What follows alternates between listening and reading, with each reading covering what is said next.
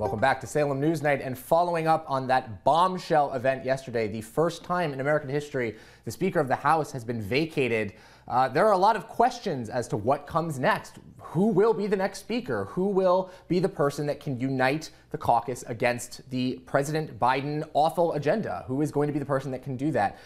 Kevin McCarthy clearly wasn't the man for the job, and Representative Bob Good from Virginia's 5th Congressional District, you were one of the members that decided McCarthy had to go. So first off, welcome to the show. Great to be with you again, Doug. Absolutely. And I would love just sort of like your thoughts on this, because, you know, it was a very close vote. I think it was 216 to oust versus 210 to remain. You were one of the crucial members of the Republican caucus that said McCarthy was out. So what was the justification? What made you think that McCarthy wasn't up for the job? The most recent indication of that, or confirmation, I should say, was Saturday's continuing resolution, where we repeated the failures of the past, where not only did we do a continuing resolution because we were so fearful of any temporary government shutdown and we surrendered to the Democrats, but we didn't pass our 12 spending bills. We didn't even bring all 12 of them to the floor like the Speaker had committed. In addition, we passed that continuing resolution. It was so bad because it was unconditional that Democrats voted for it 209-1 in the House, and the only one who voted against it was because it didn't have Ukraine money in it. And the Democrats in the Senate voted for it 51-0.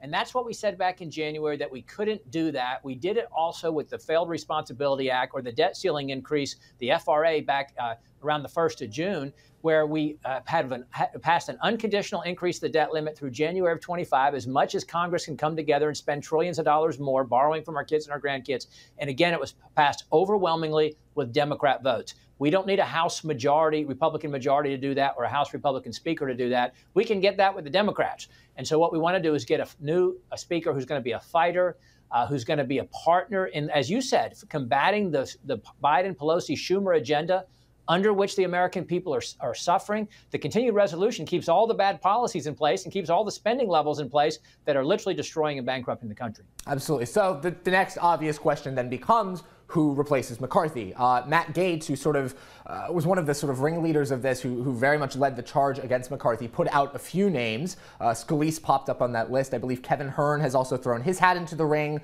We've seen Jim Jordan express some interest. Is there anybody that you're seeing in the conference right now that really grabs your attention, that you say, this would be a person that I think would be able to lead us against Joe Biden? Well, I'm going to delay publicly naming names or saying who that I might support. I will tell you, I think there's going to be around a half a dozen candidates that are already socializing, circulating, meeting, making private phone calls, having private meetings. We're going to begin to vet those candidates very soon here. I've got individuals reaching out to me. We're talking and having discussions. And the good news is we will have a true contest or a competition for Speaker among the 221 Republicans. We've got talented, qualified members. This will not be a coronation of the status quo like we had in January. Even though it was delayed, there was only one real candidate because no one was willing to credibly raise their hand and say, I will take on the Speaker, for fear of retaliation or consequence for not towing the company line, so to speak, and because on the presumption that the Speaker would ultimately eventually prevail, as Kevin McCarthy did. But now it's sort of a level playing field, and everybody, of course, is in a different position in terms of stature or credibility or influence within the conference. So I won't say everyone is equal in that sense, but everyone has the equal opportunity to put their hat in the ring and to try to see if they can corral the votes. And the good news is this was a blow against the uniparty system, the swamp cartel that's given us $33 trillion in national debt, that's failing the American people, that's allowing an open border, the weaponization of government against its citizens. And so the good news is we as Republicans will select someone that more closely reflects the center mass, the center conservative mass of the conference and the Republican base who gave us the majority, and who will be willing to fight, not just surrender. We know we're not going to get everything we want, and we only have the House, we don't have the Senate or the White House, but we ought to get something that we want. We shouldn't surrender completely and capitulate to the Democrats, which is what we were doing, at least on those major spending bills this year. And that's what we will elect. We will own that Speaker. 218 of the 221, hopefully all 221 will vote for that person on the House floor. But we will have a vested interest in their success because the country needs this person to be successful, and we will all have voted for that person to become our Speaker. Congressman Good, Kevin McCarthy is not removed from from Congress. I know that this is sort of confusing for people outside of the Beltway. What exactly happened? He was just removed from his speakership position, but he's still a member of Congress. Where do you view McCarthy's role landing now that he has been ousted from this position, but he's still in Congress? Do you think that he should be involved in decisions that are being made about the next speaker? Do you think he should be involved in making decisions about where the conference should go from here? Where do you view McCarthy's role going forward? Well, I think we all appreciate that he's worked very hard, and I didn't agree with him on a lot of things. I think he worked very hard, and I'm sure he has contributions he can make to the conference, and I'm sure he'll have some influence with it, some individuals more than others, but he'll continue to represent his district, and he'll have as much voice as he wants to lend the voice into the process, as we all do, and obviously he has some influence because he was the former speaker. So. Absolutely. So one of the other theories that's sort of running around Washington right now, again, for viewers at home, a member of the House of Representatives is not required, that's not a required position to be the Speaker of the House, but it generally is how it goes. Former President Donald Trump has apparently been reached out to. People have said that former President Donald Trump could be Speaker of the House. What are your thoughts on that? Do you think that President Trump should do that, or do you think he should focus more on the presidential race? Well, I think President Trump was an excellent president, and but I don't think that he's someone who's going to come to. I think it's a very long shot that anyone who's not a sitting member of the House would be able to get 218 votes.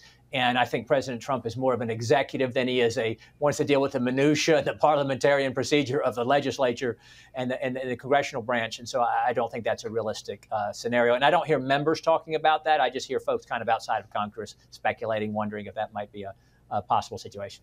Congressman Good, the Speaker for the House, as you mentioned, has quite a bit of work in front of them, right? They have to unite the caucus against the Democrats and particularly Joe Biden, the Pelosi-Schumer agenda here.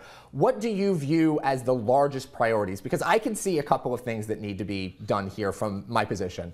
There are large, it seems like, divisions within the Republican caucus about the direction of the party and what the House should be doing. Obviously, the president has been passing legislation, has been pushing for policy that just is terrible for the country. What do you view as the step one, the first day thing that the Speaker should be doing once he or she takes office? Well, speaking just for myself, honestly, I don't want to misrepresent. I'm speaking for any other individuals.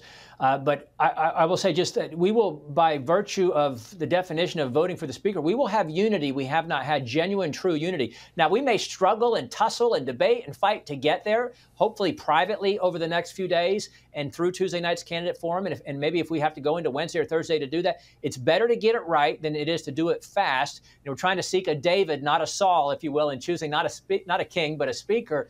So, but we will have to come together with 218, ideally 221. That was sort of the compromise candidate. It won't be who Bob Good thinks is the perfect candidate, because that doesn't exist. And I'll have to compromise and work with the larger conference, as will all other members. And a handful of us can block someone from becoming a speaker, but not one individual can pick someone for being speaker. But I would say that they need to reflect, again, the conservative center, the conservative critical mass of the Republican conference and the Republican base that wants to do conservative things, that wants to fight, that has leadership qualities and is tough, and just has those abilities to influence others and to be a CEO that casts the vision and influences others to follow along because they see that person as the leader that we need.